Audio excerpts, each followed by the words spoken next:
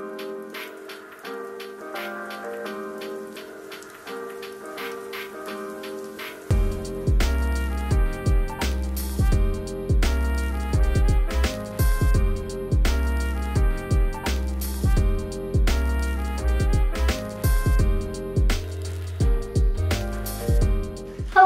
I'm Rachel and welcome to my channel. Today I have a houseplant haul for you, but a lot of it is variegated. Oh, hold on a second, let me go get one more. Oh wait, Paco, come here. Today we have a special guest. Oh, this is Paco. Hey Paco, he's a really good boy. He's the sweetest little doggy. Yes you are. He loves everyone, even my cat. Huh, yeah. Thank you. We're dog sitting right now, so I just wanted to introduce you to Paco. Let's go get that Marble Queen, okay? I forgot that I got 3 other ones other than the Marble Queen that I didn't show you last month either. There is a lot of plants.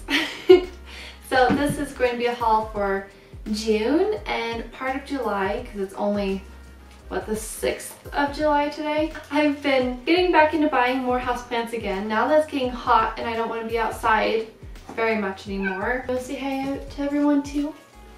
Oh my goodness. Hi Gunther. You can see Gunther's tail.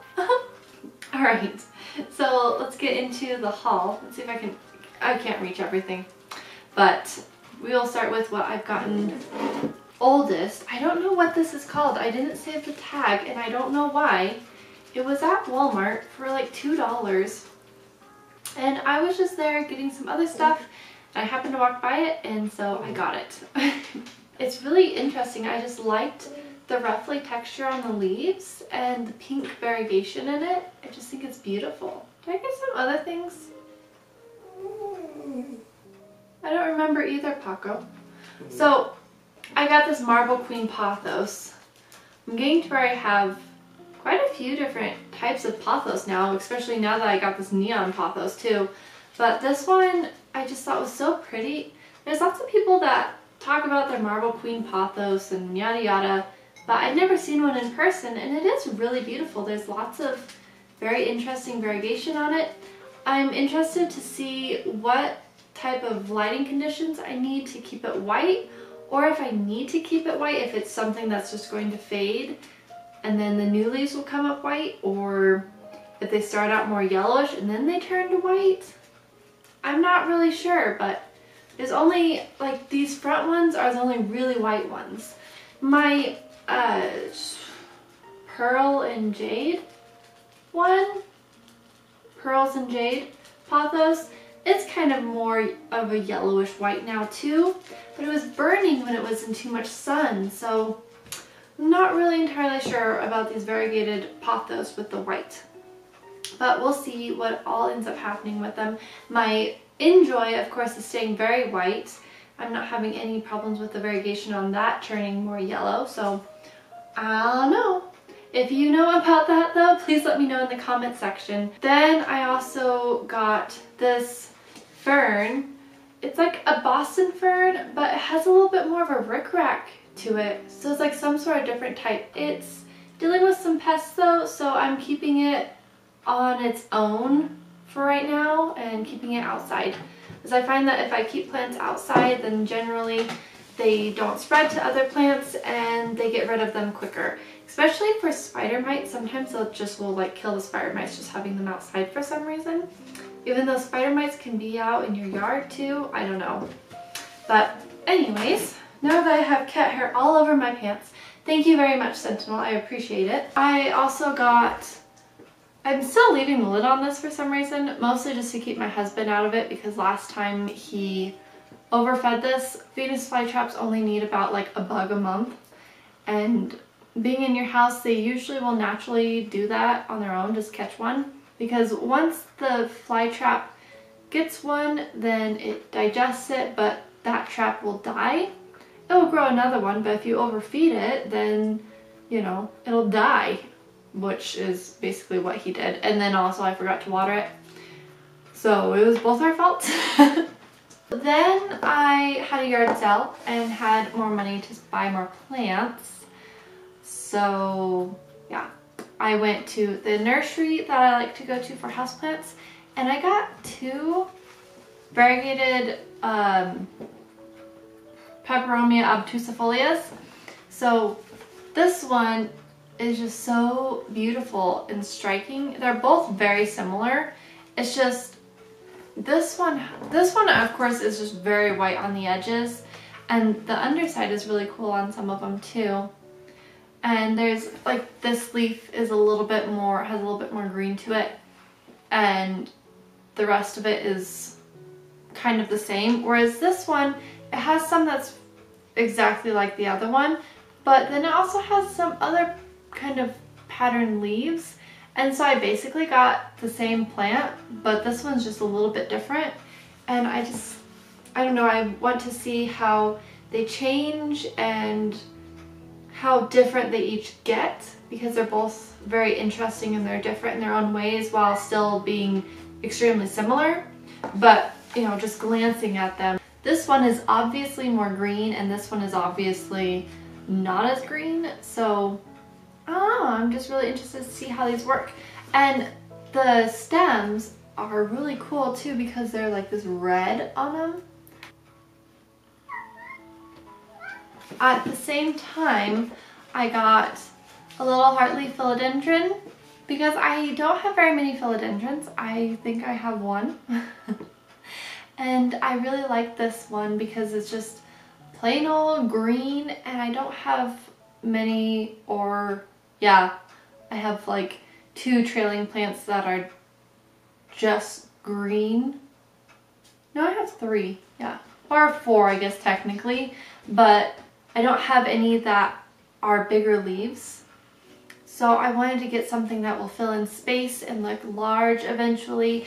I will probably be putting it up in my living room, because I have 3 spots in here that I kind of need to fill up. One of them, I think I'm going to maybe do my neon pothos, and then another one with this one. I want to start growing just a regular heartleaf philodendron, because I never have, and I think it's just so interesting and it's beautiful in its simplicity and its shape. So an interesting way to figure out if you have an epiprenium or a philodendron, or a pothos or a philodendron, is to look at the nodes. So you can see these aerial roots right here. Those go outwards. They're kind of more spidery, and there's always 2 in my experience anyways. Cat, what are you doing? You're not allowed on the coffee table. Oh my gosh. Okay, so, and then you can see where the leaf comes out. There's the sheath right there, and then up here it's forming a new leaf. There is an aerial node right here, and it's just one sticking out, and it's thicker and not so spidery. With this one, the new leaves aren't really, like, there isn't really much of a sheath. They just kind of grow out of it, and then they grow like away from it, and they don't really keep it. Whereas these tend to keep those little tendrils on them. So that's the differences. After I got those plants, I went to Lowe's, and I was looking around. I'm like, why am I here? There's nothing here that I want. And then I saw this beauty hiding behind the other plants. There are some leaves that look like they might be reverting. I don't know that much about neon pothos versus neon philodendrons, so this might just be the way that neon pothos are. Let's see. It's not very much, and it's only in a few places, but I'm definitely going to keep this in my living room where I get southern light for it, so that way I can make sure that it gets plenty of sunshine, so that way it doesn't revert too much. I hope, if that's what it's doing. I don't really know. I do think it's beautiful having a little bit of the green on there and giving it more texture, but I do also just love the bright, beautiful color that it has. Then I went there the other day, and I got this little cactus. Actually, my son got it. Let's see if that will work. Is that working to focus it? I don't know. But it's adorable. It's a color cup cactus. Straw flower. So basically this is in a colorful cup, and it has a fake flower on top, So that is the kind of cactus it is. It has very pokey needles on it, but they're not too bad as long as you don't stab it right on there. If I just go like this, it doesn't bother me. There are no hooks. This one is adorable, and I like how it's leaning over a little bit. It's just a little wonky and it's cute. He also picked out this pot for it to sit in. This is one that I've already had. But that day I was actually out shopping for pots, not plants. And the only pot that I found was this one from TJ Maxx. It was on clearance for $3, regularly $7, and it's made in Portugal. So I don't know why it was only $3. I guess nobody bought it, but it's beautiful. But I will be using this as a cover pot because there's no drainage hole. So I'm going to basically just take this off of here and probably plop it into there and then put some macrame around it to hang it up, I think is what I'm going to do. What am I going to do with the rest of my video? Oh yeah, I'm going to plant up some plants. So yeah, this one I'm just gonna put in that pot. But isn't it pretty? I think it's pretty. Oh, I need to take this off.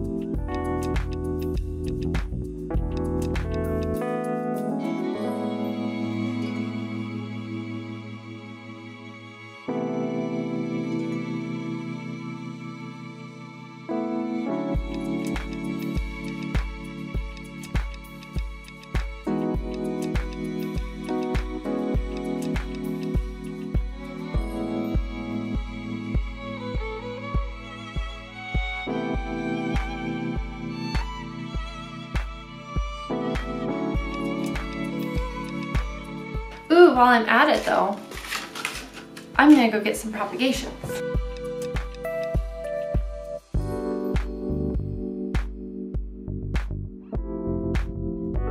When I plant up propagations, I like to make sure that I keep them nice and wet for the first couple weeks. I water them more often than my other plants because the roots are adjusting from a water medium, because it's water. I put them in my fish tank.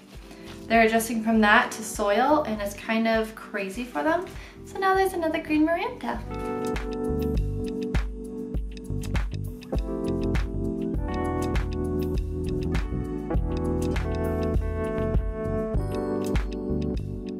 Now that I've made a giant mess, I'm going to clean this up and show you the beautiful results.